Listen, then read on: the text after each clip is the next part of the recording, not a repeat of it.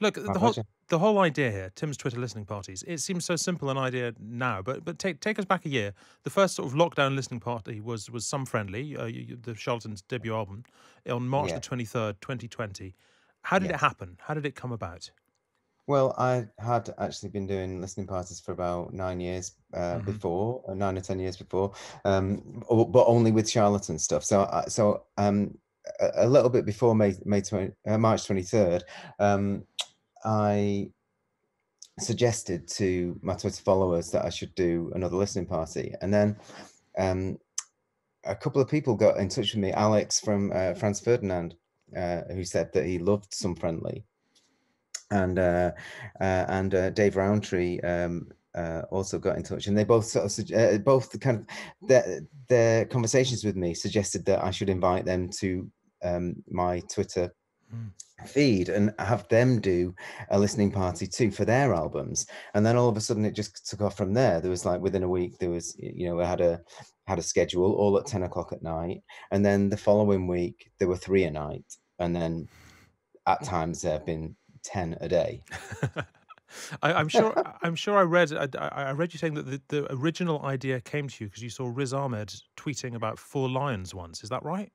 That's absolutely correct. And that was about 9 or 10 years ago. And he did that, and I thought, it really caught my attention. There was a moment where he said that this is the time that I laughed the least getting in the car, and Chris, the director, chose that one because he was kind of getting annoyed with me and that kind of thing. And I just thought that's such an insight that no one would ever know. That I just thought if I applied that to Charlatans' albums, then they would get, an insight, maybe that they would never know. Mm. That obviously they would never know, and it just grew from there, really, that seed. I mean, And yeah, go on. Sorry. no, no, no. I mean, I guess it's wonderful. It's kind of like the director's commentary on a DVD, but of course that doesn't work. That doesn't work with music because you're talking over it, and that ruins it. But Twitter creates this technology where you can do that in written form, and Yeah, people just love it. yeah, obviously it's worked with all 13 Charlatans albums and my solo albums, and I repeatedly did them as my Twitter followers kind of grew. But then with the lockdown and the idea of other people using my feed to reach out to their audience, that just kind of like took it, it kind of really took it to new heights. I mean, something that's sort of lovely about it and fascinating from a journalist's perspective is that Yeah, because it's not criticism. So I think what journalists can struggle to do is to relax enough to be fans, right?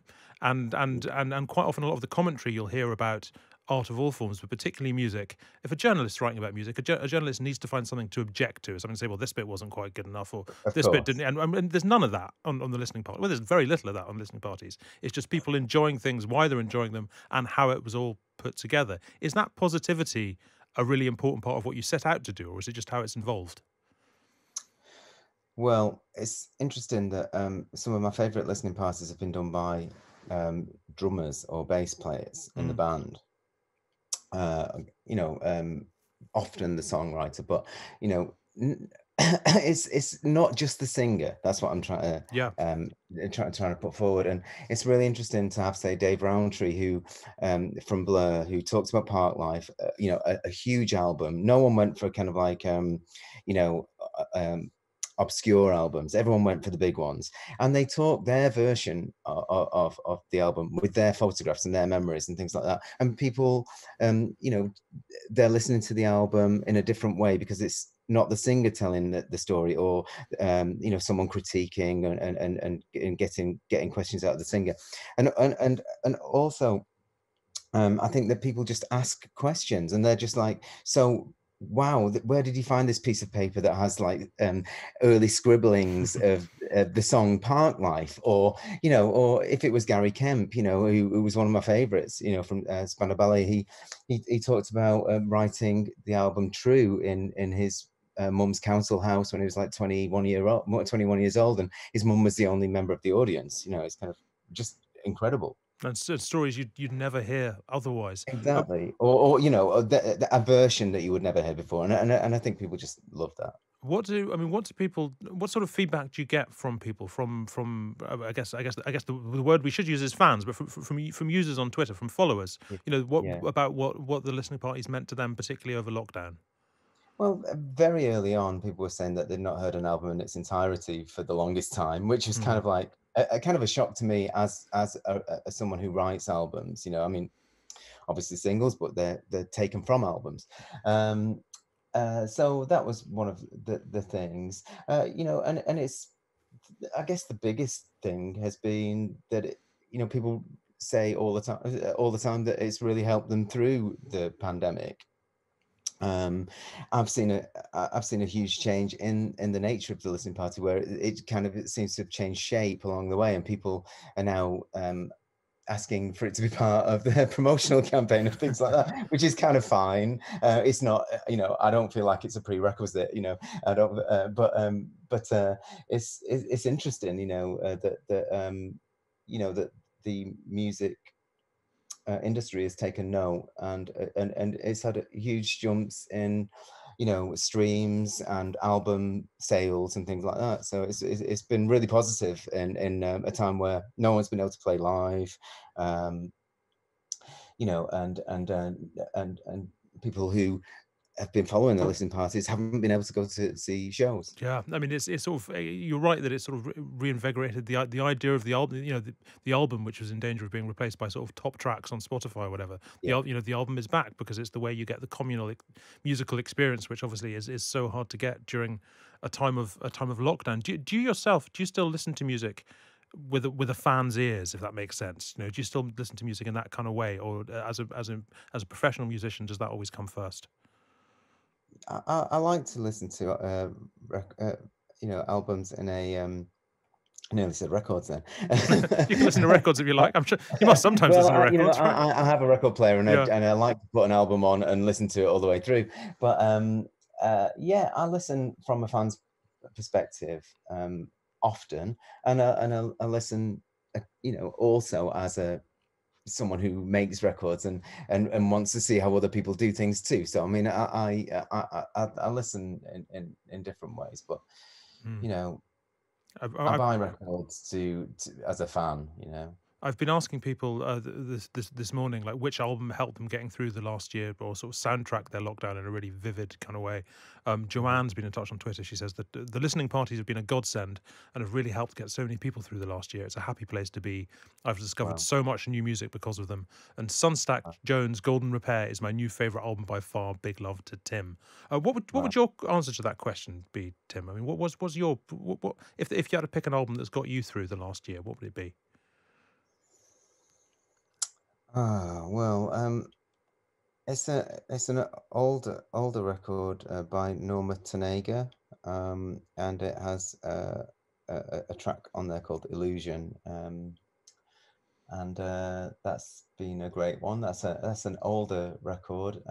Panda Bear, I listen to Panda Bear quite a lot, and his recent one, Boys, is very Mm. good. Oh, that's my listening for the tube home sorted. Look, more with Tim Burgess in just a moment, so stick with us. This is Hugo Rifkind. With Hugo Rifkind. Hello, this is Hugo Rifkind, and I'm currently talking with Tim Burgess about the lockdown listening parties we've had well for the last year, helping us through lockdown on Twitter. And Tim, you've had artists as diverse as Iron Maiden, Paul McCartney, and Kylie all with you over the space of the last year. What have been the most popular ones, and can you always predict what they're going to be beforehand? Well, you know, the Oasis ones early on were very popular, and then when Liam did his, he was number one for a while. And obviously, Paul McCartney was like a hugely popular Mm. one. Uh, Iron Maiden, you know, we worked on it for quite a while. We wanted it to be number 666. So we had a lot of we had a lot of backtracking to do from that number to work out how many we could have a night and things like that. So that was very entertaining, and really helped build it up, you know, from you know, my point of view and Iron Maiden's point of view. And actually, when it happened, they were trending at number one very early on in their album on Twitter, and it became the most popular one, you know, very quickly. and I'm happy to say that we're going to do another one by Iron Maiden too. So You don't, yes, it's which very incredibly popular. I knew that they were, but but it was just fast. you don't have to sort of calculate the number for the next one. Next time you can do it. Next time you can do it whenever, I'm assuming. Yes, that's true. Yeah. We've eased them in a bit now. Paul McCartney, what was that like? How did that one come about? Well, that was just like the most incredible thing because I saw that he had McCartney 3 as an announcement on Twitter, and I kind of cheekily sort of tagged it and said, "How about a listening party?" And didn't really hear anything for a long time, and took maybe like 6 weeks or something like that, and I just noticed a Paul McCartney thumb up, and at that moment, I just knew that I had to try and sort of like really, nail it down, and a lot of Zoom meetings and a lot of emails, and went on behind the scenes, and all of a sudden we had a listening party, and it was an incredible. I mean, who isn't a Beatles fan? I mean, I'm a big Beatles fan, but and to see McCartney get involved, so to be so involved was just a fantastic thing, as was Kylie as well. I mean, I've got, I guess they were 4 big ones. Yeah, sure. I mean, are you now like a team? Are you a brand? Does it sort of function like an organization, or is it still just really you at the heart sitting at your screen? Well, it's me at the heart sitting at my screen, but there's Matt with 2 T's, Matt with 1 T, and Andrew with no T's, and they're behind the scenes. Because what happened is that quite early on, two Matts got in touch to say that to make this better, they could do a replay addition to the listening party. So that meant that anyone who missed the listening party live could actually replay it in real time, and I obviously thought that was an amazing idea. I didn't really want to know any more about it, because to me that's just kind of witchcraft, and but they told me that they knew how to do it, and I have them involved in the calendar as well, which was a real godsend for a singer in a band. At the very beginning, I was walking around with post-its on my forehead, and everything was on a piece of paper, and I did book 5 people in at the same time. In the beginning, but it was so hectic. I mean, that hopefully describes how hectic it really was in the beginning. It sounds like a fabulous recipe for chaos when you get Paul Yeah, McCartney tweeting about an Iron Maiden album, and it all just goes terribly wrong. Well, look, when the listening parties sort of focused on your own work, on old Charlatans albums or your solo work, what's it been like for you, like going back and discussing your own work in this kind of way? Is it solely rewarding? Is it a bit frightening? I mean, what does it feel like to have your work kind of poured over in that way? Well, the best Charlatans listening parties has been when Martin and Mark have been involved, because they take a little bit of, they can add something to it that makes me not sort of like focus too deeply into it. But it's really lovely to have people to saying wonderful things about you. It really is. I like to describe the whole thing, listening party experience, as being a bit like a gig, because the whole day you kind of like preparing notes and thinking and listening. I listen to the album a couple of times before I actually do the listening party, and I think about each track and try and get memories for each. Say which where I was when I was writing the lyrics for a particular song, or doesn't a bass sound fantastic at this certain moment, and I try and get that, maybe prepare a couple of tweets or something like that, and then I know that I have something prepared, and then while it's going, you really in the moment you can just answer people and say something off the hoof, and just so it's a preparation, and then you're in the moment for like 45 minutes, like a live show, and then I spend 2 or 3 hours after kind of coming down and answering everybody's questions. So it's really like a gig when no one's actually stealing your rider. But wonderful that it feels a bit like a gig for you, in the same way that it sort of feels a bit like a gig for people listening at home, having music in a sort of in a Yeah. communal way. That's Yes. yeah, really. I mean, it's a really lovely replacement form. Look, for you, it's been what, it's been 33 years since the Charlatans formed. And what, 31 years since the only one I know sort of really broke you Yeah. out. Yeah. Um, Yeah. what a different music, well, not just musical world, but particularly musical world we find ourselves in now. Yeah. What I mean, Yeah. how have things? It's a big question for a short amount of time, but how have things changed? Well, our first single, Indian Rope, sold something like, I think it was like 15,000 copies, which is quite a lot for an unknown band, Mm. just off one advert in a fanzine called Bop City. Um, Now I find myself doing listening parties to help people get reacquainted with an album format. So somewhere in between Yeah, that, there's been a lot of changes. Yeah, it's Top of the Pops isn't there anymore. TV shows are kind of few and far between for music. People listen to music in completely different ways. Like instead of record players, it's kind of like on laptops. Everything's changed. It's everything and nothing, because at the end of the day, the beauty of music is in the writing, I think, and and the vibe and the attitude. How people experience records will change, always change. I mean, How people experience music, sorry, and albums will always change.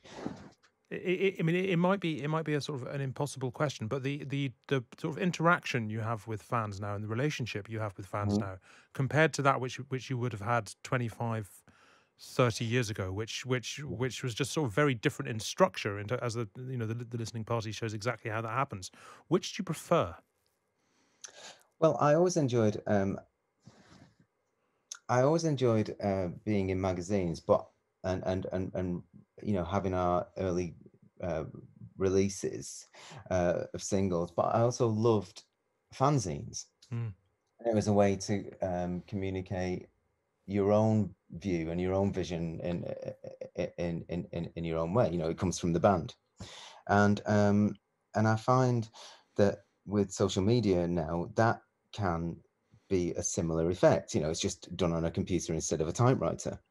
Mm. And I think that the listening party is another way of like communicating to an audience in just an alternative way than speaking in between songs at a live at a live show, if that makes sense. Yeah, absolutely, absolutely. I Well, mean, look, magazines are few and far between. yeah. It's kind of like it's all changed, but it's just a way of you have to find ways of communicating in authentic and original ways with your audience. But I think, I mean, that's the strongest thing about it, isn't it? It's the authenticity.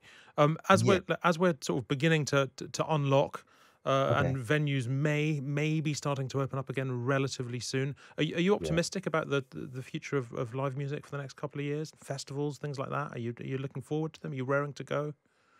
I mean, seeing festivals reopen is a wonderful thing. It's a very optimistic thing, and the amount of tickets that have been sold is a very positive thing too. I've been watching what's happening, and people seem very excited. Mm. Um, yeah, I mean, am I raring to go? I'm gonna go when it's safe and when it's the right time to go. That's all I can really say. And I'll, I'll, I mean, I'm very happy on stage. Yeah. So and with people shouting my name is quite an amazing I mean, thing. I must say, it happens very rarely in It's radio, but it getting doesn't better than sound doesn't that. sound dreadful. What happens to Tim's Twitter listening party when life starts up again, when you're out and gigging and touring? Will you keep it going? Yes, I mean, there were times during the first lockdown where I was doing 10 a day. And that was mostly for, our festivals that we curated. Sea Change Festival was one of those, and Broken Record was another. Mm. Um, Now I'd like to get them back to one a day. Yeah. Um, That's and but to keep it going would be brilliant, because I think it's a really great thing. very briefly, who've you got on tonight? What's tonight's Tonight is listening Echo and the party? Bunnymen, and Wonderful. Will Sargent doing Crocodiles. Right. Amazing. Well, And Will's been fantastic. He's really getting into it. So it'll be 755 listening parties tonight. wonderful. There's an Elliott Smith tribute album as well, which it's like a compilation done by a guy from Manchester, and that's obviously going to be, just listen to the album, no tweets from me. Sure. Well, look, thank you very much, Tim Burgess. Follow him on Twitter. Follow the listening party on Twitter. Thanks so much for being with us.